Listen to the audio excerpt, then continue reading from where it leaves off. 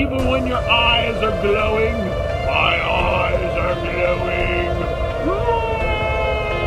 Oh, hello there.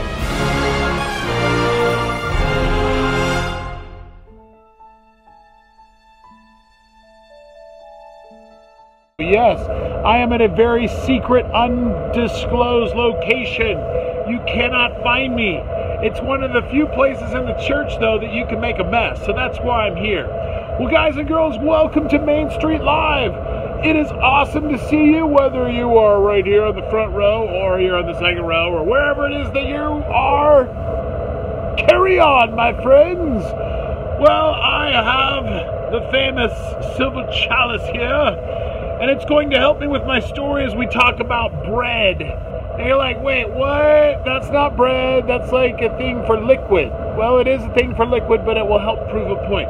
You see, in today's Bible story, God made a provision for the Israelites, and yet they did not respect it in the way that He told them to.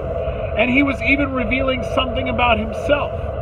And unfortunately, they just are like, dude, what is it? Ew, gross.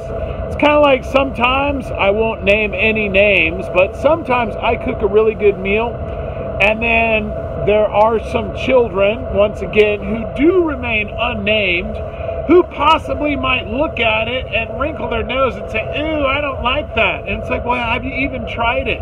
No, I know I won't like it.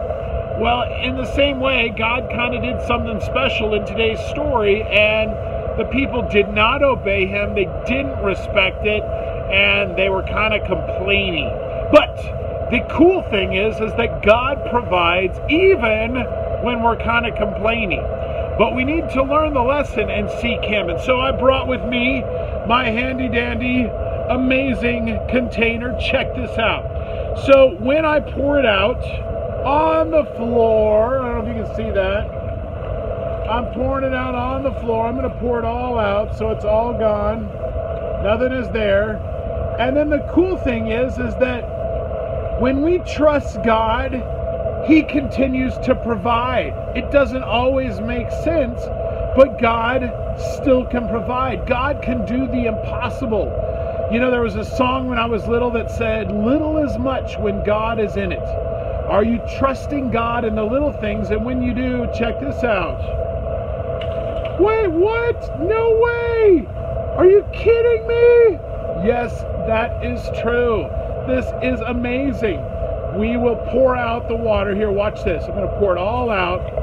There we go. It's all gone. Drips are out. Looks good. Hold on, let's get those last 3 drops off. Hello, Mr. Drops. You got to fall, or kids aren't going to believe me that we got all the water out. There we go. Okay. Oh, snap, crackle, pop. Into your morning. Into your morning. Into your morning.